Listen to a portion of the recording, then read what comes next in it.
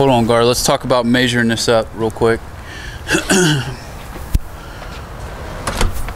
One of the things that comes into play when we're talking about utilizing the baseball swing is experience. And guys who have done this technique quite a bit, they have an idea of where to grab the Halligan to make it effective based off of how the distance from their stance.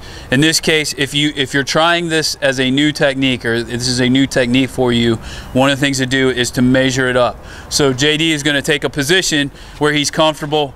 He's going to basically check his distance, make sure his grip is good, clear the area, and then take his swing and set that pike into the jam.